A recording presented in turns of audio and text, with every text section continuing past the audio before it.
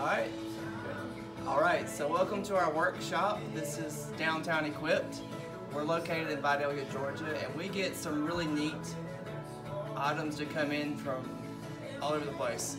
So today we're working on this project. This is a painted horse, and we're going to frame it for her. But first what we're going to do is make it a canvas. You see how we're going to make a stretch canvas, and I'm going to show you guys how to do that.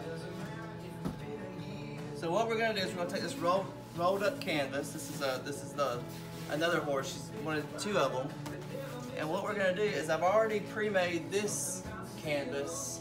It's called a stretch frame.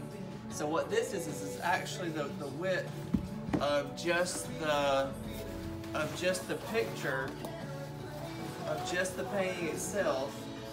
And so what I did was I measured that and made a perfect canvas. And what this allows is when it has the reveal, it gives it a little bit more of a curve, and it gives it more of it pops. And then what I did was I've also pre-made this frame. So once I get that in, what this does is it's going to snap right in to that. And so we're going to have a finished frame. So let's get started.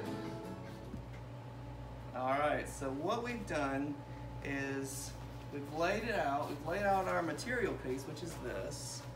And we're going to, again, staple it onto this. Now I've got a power stapler. If you try to use the hand stapler, it's just really too hard. It's just, your hands start to hurt after a while. So what you're going to do is take your picture. Remember where the top side is. Usually I keep the top side on my left. And I lay this out. It's got a little bit of a lip on the top. Put that right on top and just start stapling away.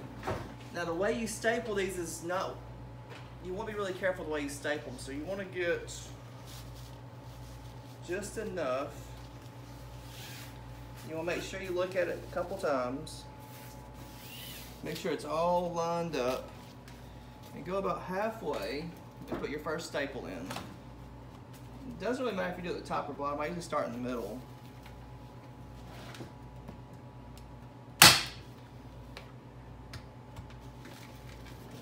And what you're looking for is a little bit of the picture itself.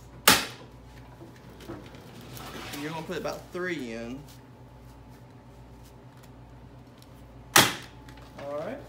So then we're going to flip it to the other side.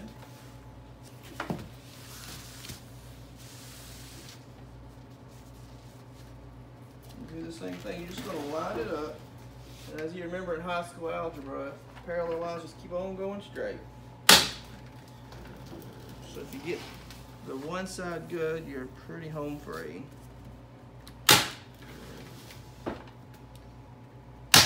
Alright.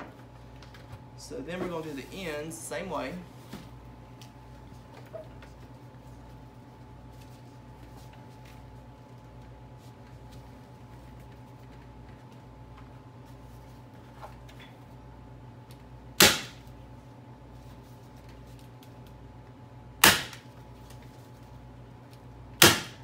Alright, and then we're going to do our last side.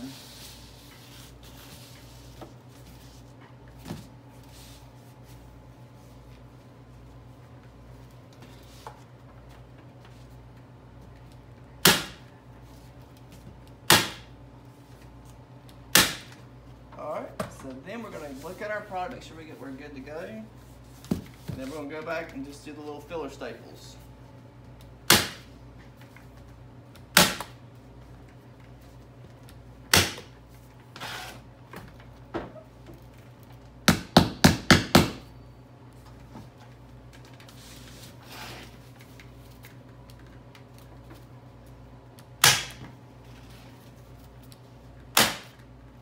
Out of staples.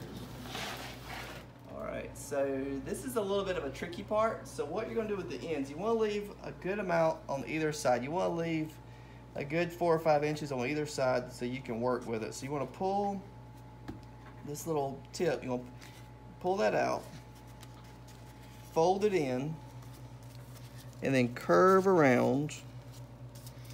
Now this is going to be framed in, so it doesn't have to be completely perfect. But it's always good to try and get those good hospital corners in. And then we're just gonna put a couple of staples, just like that. All right. All right, so now like I said before, we've already measured this. We made this frame last night. It's dried overnight. And now we're gonna hope that it fits, because it's gotta fit pretty much perfectly. So we're gonna drop that right on there, and it does fit. So, look at that.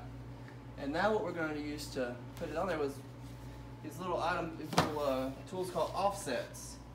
So you're gonna gather a few, and what they do is they hold the canvas down. You don't really have to. There's no point in putting them in the wood and the frame. It's gonna hold in there, so it's gonna save you some time, and also it's not gonna damage and tear. You want to be really careful, especially if it's a hand-painted canvas. You don't want to put any more screws or nails or anything in the canvas you don't have to, because you want to protect the customer's item. So. All right, so in conclusion, thank you for joining us for this segment. I hope that answered some questions about how to put in a stretch canvas frame, because they can be really tricky. And you can either paper the back, or you can leave them plain, like this one. You can just leave them open. Can't really go wrong. If it's a really nice one, hand painted, you may want to close it with some paper, but to protect the back. But anyway, thank you for joining us, and hope to see you next time.